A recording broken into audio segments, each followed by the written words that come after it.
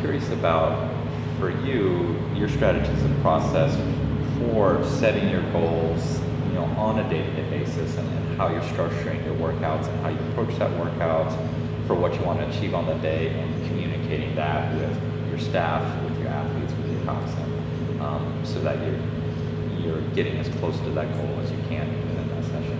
Yeah, I mean, what you just covered it. I mean, the reality is, or not the reality, what you want to do is everybody has to be on the same page. The athletes have to know exactly what the objectives are of a particular training cycle. Not that they vary enormously. They have to be aware of that. They have to be aware of collectively the overall pattern of the stroke. In other words, what we're looking for. And then individually, they need to be aware.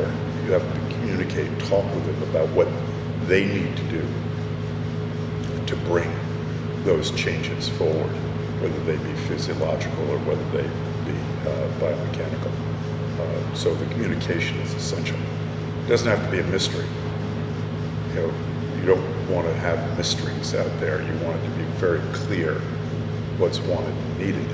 And you have to be very clear, and they have to understand, and actually they regulate that when they're on the water,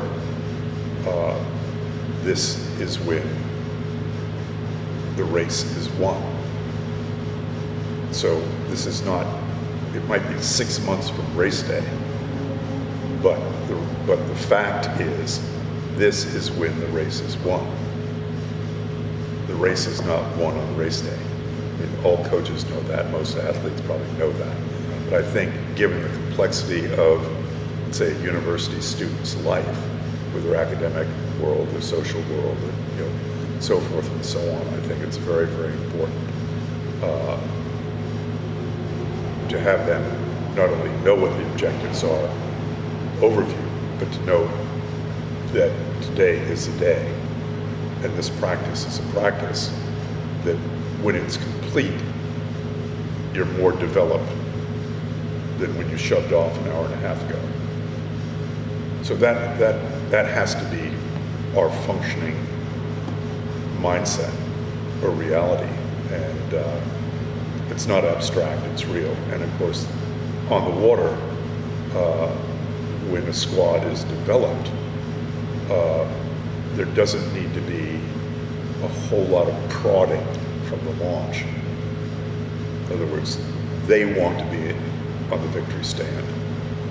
That's sort of ingrained in them, and they know, and they endeavor to do each stroke what's required to bring them there.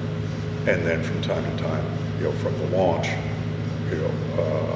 at the appropriate times, you're going to be working on a particular portion of the stroke with an individual, and just bring clarity to the overall process. So it has to be really a very clear communication, and there has to be an absolute urgency, not tightness, not anxiousness, but an urgency to get the work done.